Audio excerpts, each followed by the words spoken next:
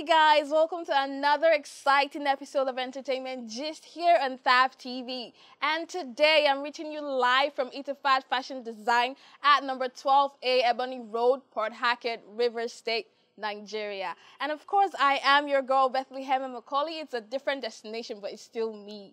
And of course, you know how we do it on Entertainment Gist. I bring you the spiciest gist from the world of entertainment during the week, and I've got lots of exciting gist for you, so stay tuned and I'll be right back.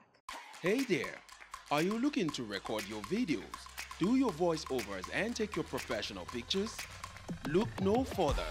With our state-of-the-art newsroom, photography, kitchen for our food content creators and exclusive children's studio, we certainly can deliver the best studio experience. Our carefully designed studio space can bring your diverse creative content ideas to life. We aim to consistently serve value to our customers far and wide. Come, let Thav Media give life to your dreams. Thav Media, a slice of infotainment.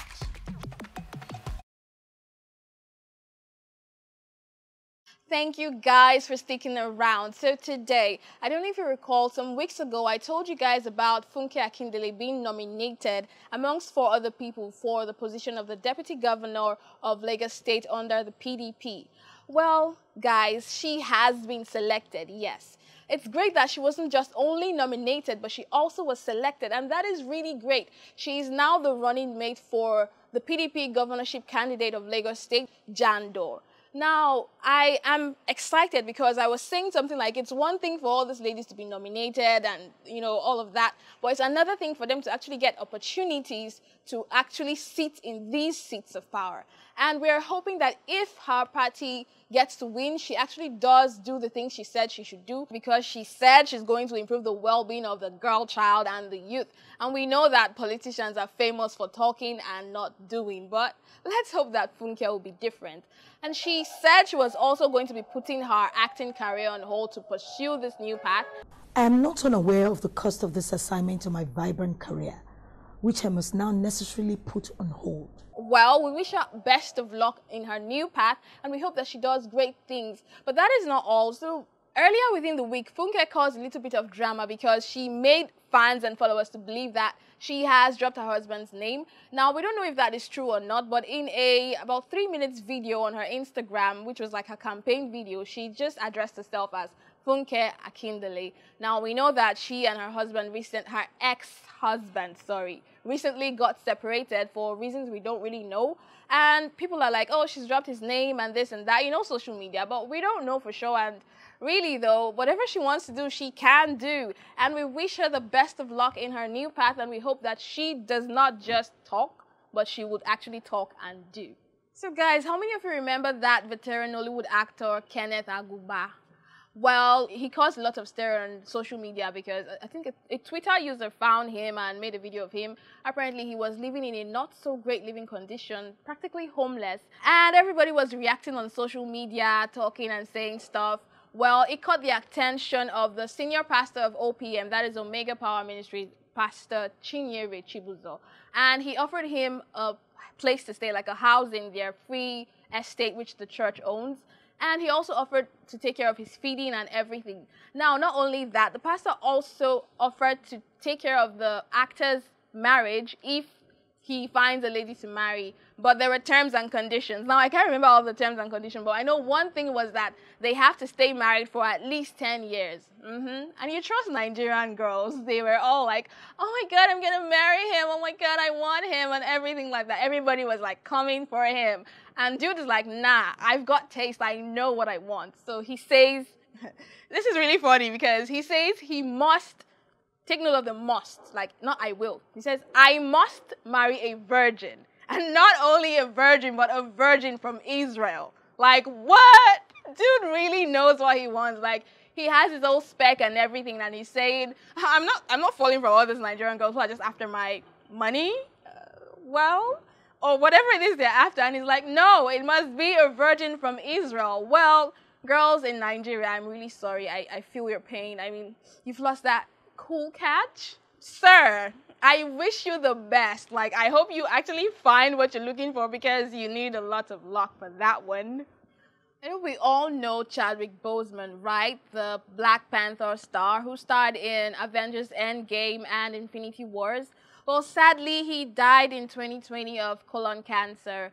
But I guess he's one of those people that died, but his work still lives on because he was nominated for a posthumous award, which is in the Primetime Emmy Awards. He was nominated for his voicing of a character in an animation series by Marvel Cinematic Universe, which is What If, in the particular episode of What If T'Challa Became a Star-Lord. He was nominated in the category of Outstanding Character Voice-Over Performance for, of course, voicing T'Challa in the cartoon. Now, it's great to see that even though he's dead, sadly so, I mean, he was a really great and outstanding actor, but even though we've lost him, he still is living on in his works, and I think that's one of the good sides of being in the creative role, because even though the person passes, they still get to live on through their work. And we hope that he's not just nominated, but also gets the award. I mean, that would be really nice to see, wouldn't it? So, guys, this particular one got me feeling a type of way because, I mean, it's Kizz Daniel, and by now, you all should know that I love Kizz Daniel, of course. Anyway, let me try to, contain my joy. So, Kizz Daniel was given a plaque by Audiomack for reaching and surpassing over 300 million streams on Audiomack. And for me, it's like a very welcome development because we know that the past couple of weeks have been kind of rough for him. You know, what happened at the DMV when he performed. Okay, so if you don't know, he is on a Afro Classic USA tour, and he was to perform at the DMV in the US, and apparently fans say he kept them waiting for over 3 to 4 hours, and it really got them agitated. They were upset, and everybody was like, what's up with Kizz Daniel and keeping us waiting? They were mad. And eventually they say that when he did show up, he had the DJ play his song for about 30 minutes. And it was really annoying. So when he actually climbed the stage, guess what? Fans were booing him and throwing cups, plastic cups and papers at him. They were upset and were like asking for a refund. And I was like, no, you don't have to be like that. Why are you doing that to my man? Even though he doesn't know me, but still, I mean, he's my man. Well, of course, he came out with an explanation and an apology, and he was like, his passport got held at the embassy for hours and there was nothing he could do, you know. So I knew there had to be something. I mean, I know Kizz Daniel will not just keep his people waiting like that. He's not like that. I mean, he's not like that. Anyway, you guys, that is the much I can take on this episode of Entertainment Gist, but I'll be back real short with the top 5 for the week. So don't go anywhere. Dear Nigerians, mo rò pé o ti gba ohun ìdìbò rẹ. Tare mu karba akasamu. Make una go get on a PVC. together we can take back our country. Now. Nisi. Mama. Jesus. This message is proudly brought to you by Thav Media Limited. Okay guys, I'm back, and today's top 5 is the top 5 most paid Nigerian celebrities on Instagram. You would be amazed the kind of money these guys make. Like, what? Well, anyway, at number 5, we have Wizkid with 14.9 million followers, and he is being paid a total of $77,000 per sponsored post. That is a lot of money. I know what that could do in my life. And somebody just gets it to post one sponsored post. So imagine if you post like 10 in a month.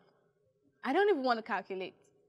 Anyway, at number 4, we have Tiwa Savage with a total of 15.3 million followers, and she is being paid over $78,000. I can just hear figures that I don't even know how to calculate, but I'm getting there. I'm certainly getting there.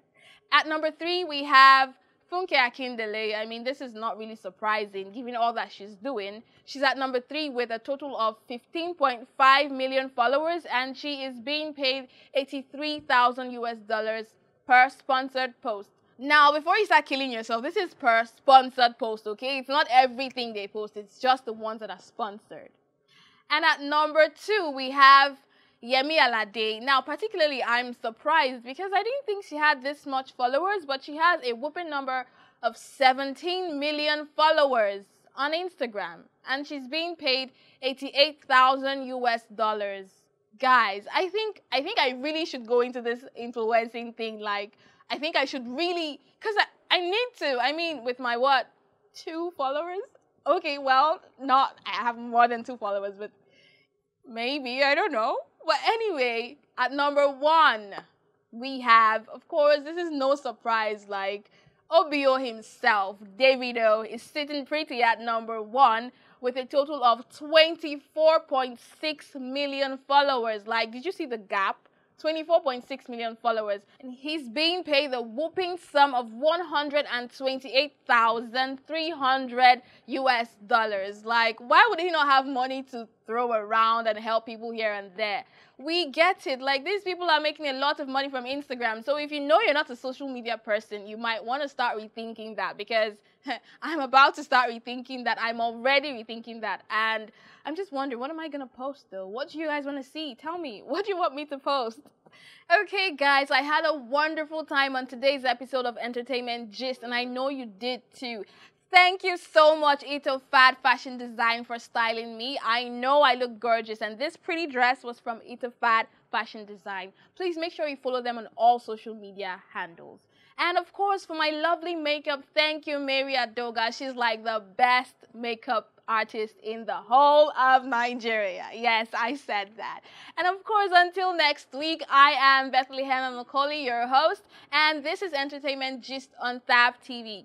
Do not forget, like, subscribe, leave comments, and of course, click the notification buttons, as you would definitely want to know when we drop fabulous, fabulous items, because we always do that.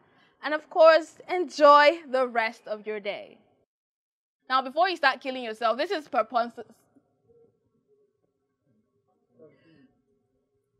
Star-Lord.